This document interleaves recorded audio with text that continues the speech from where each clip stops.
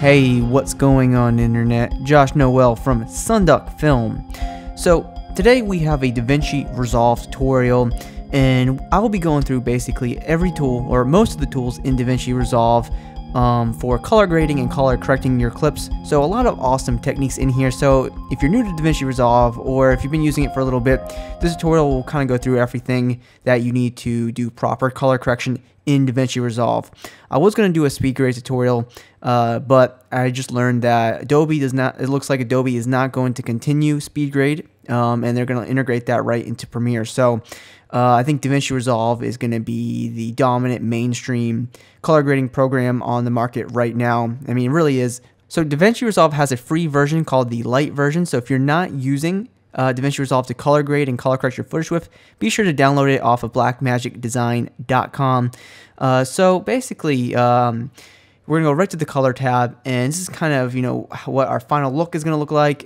This is about the nodes that we're going to use, but we're going to explore just about every parameter that DaVinci has to offer. So I'm going to go ahead and kind of reset these. So we can start from scratch. So there's a couple of concepts here. So if we go ahead and go all the way to the right here, where the camera icon is, we can see that I shot this in RAW, and not everyone is going to shoot in RAW, so I'm not going to use the RAW settings in this tutorial. But what's cool about shooting in RAW is that you have the option to change the ISOs, and you have these parameters to affect as well. If you didn't shoot in RAW, if you shot in a compressed format like ProRes or H.264, you won't be able to adjust these settings. But we're not going to touch that in this tutorial. It's always nice to have these extra settings in the metadata. So I think it's really cool. So basically, let's go right to the color chart tab.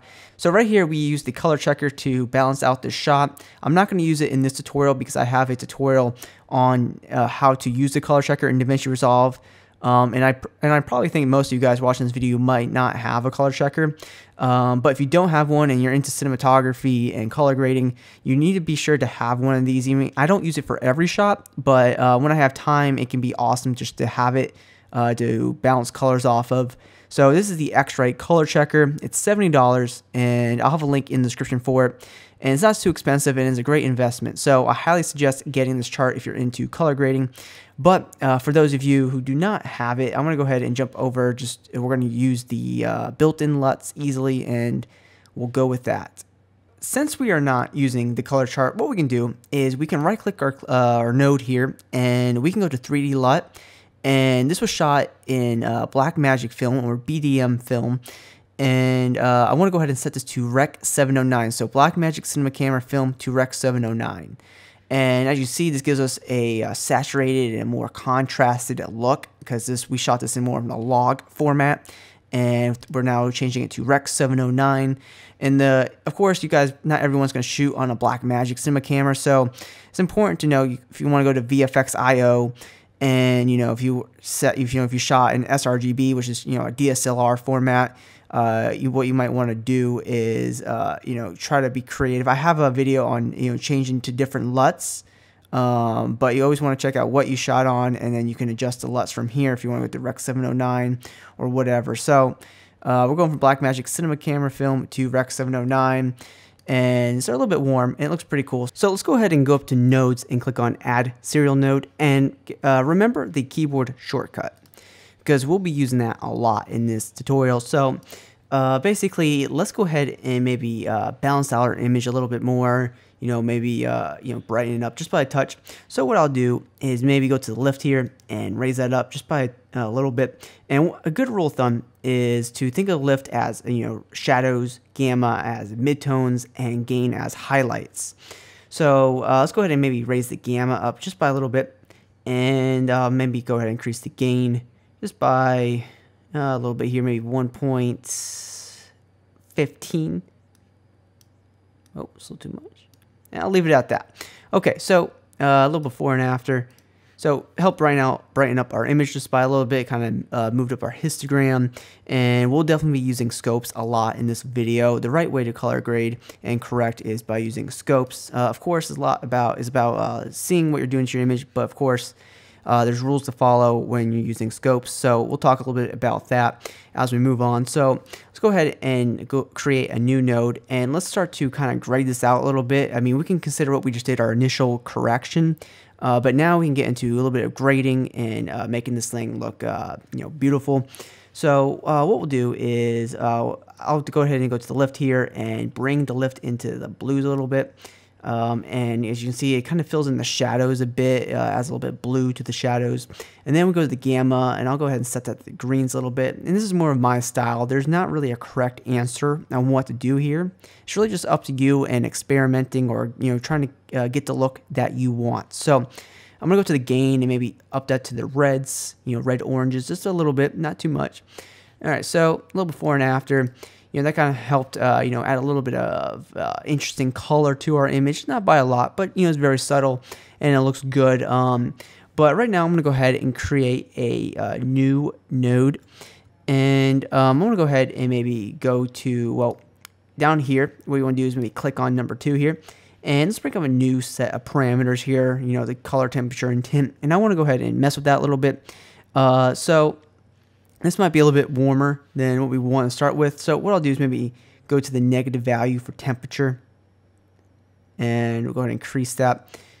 And a little before and after, as you can see, kind of made our image just a little bit more blue, kind of more of a white balance. Things are looking nice.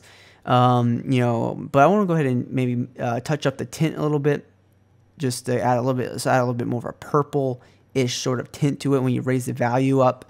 And that kind of, make the image to where, I want it to be. So we just added a little bit of blue elements in here, but also kind of helped the skin tones a little bit just by messing with the tint. This feels like more of a balanced image, and just some things you want to mess with when you're trying to create a great, cool look. So the one thing I'm trying to do is create a very vibrant look, because that's my style. And I just want to, make make sure things are balanced. So once we move along here, we can continue to, push out certain colors and just get to experiment with the tools. Let's go ahead and create a new node, and let's go up to nodes and add new layer node. And what I want to do with this setup is to basically add saturation to this image, but not really affect the skin tones of our actresses. So what we'll do is we'll basically go make sure 07 is clicked on our new layer node here, and let's go ahead and click on the skin tones of our actress's face. And if we hit Shift H on our keyboard, that'll bring up what we have selected, and we can kind of maybe increase the width by a little bit, and maybe maybe a little bit more. And then we can kind of go to the blur radius, and increase that by a little bit, and then maybe increase the clip black by a touch. And maybe not so much, but that's okay. So then I'll go ahead and hit Shift H again, and that will kind of take away what we have selected. Then let's go to the 05 node, and let's go ahead and increase the color boost, and that will kind of saturate the entire image and kind of leave them unaffected. And it's very subtle, but if I delete the 07 node, as you can see, they become more saturated. So this is a way to kind of affect the image and cut out certain parts of the image where you don't want to have affected. So it's pretty cool. And one thing I want to do is go back to node 05 and go ahead and increase the mid-tone detail. So if you have ever used clarity in Lightroom or Camera Raw in Photoshop, this is basically very similar to it. It basically sharpens the image. It's not exactly the same as clarity. It's not as intense, but it's a good way to sharpen the image, and kind of helps bring more focus into what you already have in focus in your shot. So a little before and after, things are a little bit more sharp. It looks nice. Things are coming together. So we're just on node, the first 7 nodes here. What we can do now is add a new serial node, and let's go to our curves over here and make sure that we're under the hue versus sat. Okay, so there's a few points down here, and let's go ahead and click on all the color points right here. And as you can see, it kind of adds a little bit of a few points right here in our shot. So what we can do is say we want to saturate the greens in this shot. We can bring this up, and as you can see, the wine bottle got a little bit more saturated because it is green. And it's very subtle, but it's there, I promise. And maybe we can go ahead and increase the yellows a little bit because I want a vibrant, a warm, vibrant feel to this image right now. And let's go ahead and maybe bring down the reds a little bit so, their skin tones can kind of look a little bit natural, not feeling like, I don't want to make them look like tomatoes or oranges. But, it looks pretty good. And so what we can do now, since we kind of did this, let's go ahead and create a new node. And let's also create a new layer node. And basically, what I want to do in this one is basically select the background and really bring that out. Because it's just, there's nothing special going on, in the wood in the background here. Let's kind of bring those colors to life. So what we'll do is we'll go back to the quantifier, make sure the picker is selected, and let's go ahead and just kind of click on, the wood here. And if we hit Shift H, we'll see what we have selected, and it's a mess. It's a complete disaster. So let's go ahead and click on the selection range tool, the plus tool, which is right here. And let's kind of click on a grayed out area, which is basically a part of our background, and kind of add these elements back into our image. So this is a good start. We have a little bit of work to do because I don't really want their hair selected, her skin tones are selected, but for the most part, I got the wood, selected, and that's fine. So what we're going to do a little bit of refining and a little bit of masking. So let's go ahead and kind of close down the width. And I think the majority of our colors is basically right here. So we can really close this down because we don't want the green selected as much. And let's not be afraid to close that down. All right, so we've really closed down the width, and let's kind of move this, graph over a little bit. And by using the center. And let's kind of position this. Maybe we'll even close up the width a little bit more. And we're looking pretty good. Maybe we'll increase the soft by a little bit.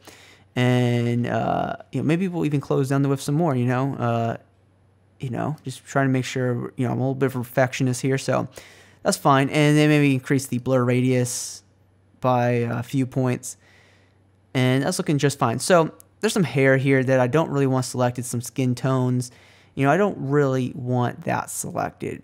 So what I can do is go to our mask over here, which is basically this window, mask window. So what we can do is we can click on this little curved graph here, and basically it gives us the pen tool.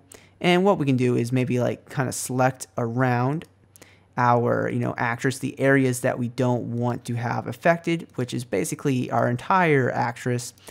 And we'll kind of go here and just select everything around our talent. It doesn't have to be perfect, but we want to just be close as we can get it.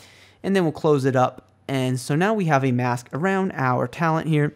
And what we can do is click on this little window here, which will basically invert it. So now she's completely grayed out. But we don't want to leave it at that. We want to increase the soft by a little bit, so it's not a hard edge. It's just feathers things out. It looks nice. It blends together. So increase that by a little bit. Okay, and I'm not sure if I really care about her hair, but just for the sake of the tutorial, I'm not going to move on to that one. What we'll do is we'll go to the tracker window here and make sure the mask is highlighted, and we hit this play button, and this will basically analyze the clip, track forward. So this mask will basically track with our actress here all the way through to the end of the clip. So it's really awesome. You don't have to set any points. It just does it. So I'm going to kind of cut it off here since it's just a tutorial and we don't need to have it, tracking the entire time. So now if we go ahead and maybe turn this off, we can kind of go ahead and start saturating the background. So we can go here and maybe go to the gain here and just increase the, the reds a bit.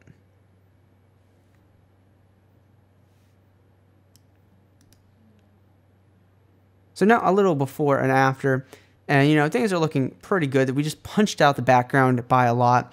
So now let's kind of move on to another node, and it's just a serial node. And I want to show you guys just how to sharpen an image. If you want it, if your shot's a little bit soft, this image doesn't need to be sharpened. But what you can do is basically under the sharpen tab here, the blur tab, you can go to the radius and just bring that down, and that'll kind of make the image pop a little bit. Now this image doesn't need it. I don't need to bring out the grain any more than it needs to be brought out already. So I'm not going to go ahead and use that for this image, but I'm just showing you guys how you can do that if you're interested in sharpening your image. So I'm going to turn that off since we don't need it. And basically, let's see where we're at. Maybe what we can do is create another node, and I'll show you another cool, window in here, and it is the Luma versus Sat window. And basically, what we can do is click these points down here, and this will saturate pixels that are in the shadows or the highlights, and it's really awesome. So maybe I want to go ahead and saturate some of the shadow information a little bit. And it's very subtle, but you can see the blues and the greens in this wood kind of came out a little bit. It's really cool. Maybe I'll go ahead and increase this just by a little bit as well. And this has just a little bit more, saturation to our shot. And things are looking, it's just cool. I like color. So let's go ahead and create another node. And let's go ahead and really get stylistic with the grade here. And a technique that I like to do is go to our regular curves here and make sure to select one channel, which is the red channel. We'll start with that one. And I want to create S curves for each of these channels and kind of mess around to see what kind of grade that we can get. You can get some interesting looks with this. I like messing with it. Just bear with me here for a second. We'll kind of go to each channel and kind of create a little bit of separation from each channel, so we can get some cool ideas and create some awesome looks this way. Letting the power of DaVinci Resolve create the art for you. Just something to mess around with. So maybe we'll go back to the red channel and kind of bring down the shadows of the reds, and I'll kind of bring out the blues a little bit more. So this is before, and now this is after. I definitely like it. Maybe what I'll do is maybe I'll bring down the red channel just a little bit on the highlights, and maybe I'll go to the greens as well and maybe bring that down just a little bit as well. But very subtle. I think it's really cool, very interesting. So if we take a look at our scopes here, we see that we are clipping a little bit of information here, and we have some blown out details. So basically the light bulbs are blown out, which is okay. It's not a big deal that they're blown out. I mean, depending on who you're working for and the type of person you are. Let's see, this is a little bit clipped, it looks like, and there might be some clipped information here. And if you're working for a cinematographer or a director that wants to go after that film look, if you will, basically you don't want to have any blown out parts of your video, and you definitely don't want any clip parts of your video. So what we can do to quickly fix that, so we can get that done, go ahead and create a new serial node. And right here underneath the soft clip and under the curves window, we can go here, and where it says low soft, we can increase that by a little bit. And as you can see, our waveform and histogram moves up, and the shadows are becoming exposed a little bit. We can see some detail in there, and it's not clipped anymore. And then once again, we can maybe bring down the high a little bit, and as you see, the highlights are brought in a little bit. And if we turn this node off, there's no difference. You can't see any difference in the midtones, just very subtleties in the highlights here, or the blown out parts and the clip parts. So that's really cool, and that's really how you can get the film look, because if you don't know, old film would always kind of or not old film, but film curves out at around 0 IRE, so it won't exactly be pure black, and it will curve out right before 100 IRE, so it won't be pure white. So that's really what's cool about film, and you can easily control that in DaVinci Resolve if you want to say, hey, I got the film look. So let's go ahead and create a new node, and I'm going to show you guys how to create a vignette real fast if you don't know how to do it. So we'll go back to our window here. We'll click on the circle mask, and we'll zoom out here, and we'll drag this up, and we'll go ahead and maybe stretch this out a little bit more, and I may have dragged that up a little too much, so I'll bring it down. Okay, and then let's go ahead and increase the soft by a little bit. So we have this very nice soft vignette, and let's go ahead and invert the mask. Okay, and let's go ahead to the offset and bring that down, and our edges of our shot will be vignetted, and things will look very nice. If I create a new node, get rid of that. So a little before and after. It looks really good. Personally, I like the look of our skin tones here. If we check out the vector scope real fast, it looks like everything's kind of on that skin tone line. If we, you can go here into the settings and just click on Show Skin Tone Indicator, And what I can do here is maybe go to our quantifier and make sure that's selected and click on our skin tones here. And hit Shift H to bring up our highlights.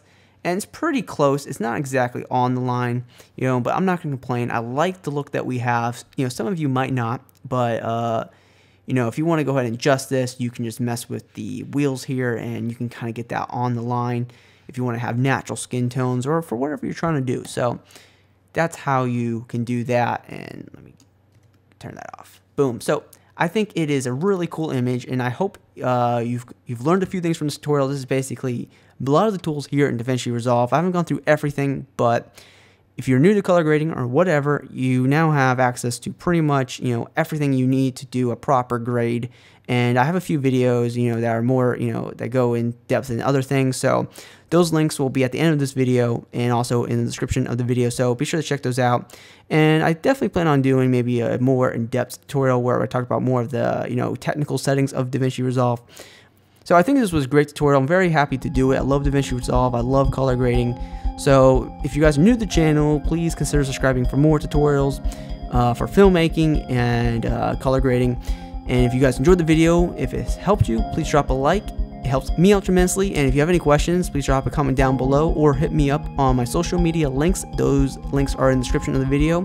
And guys, thank you so much for watching this video, and hopefully I'll see you soon.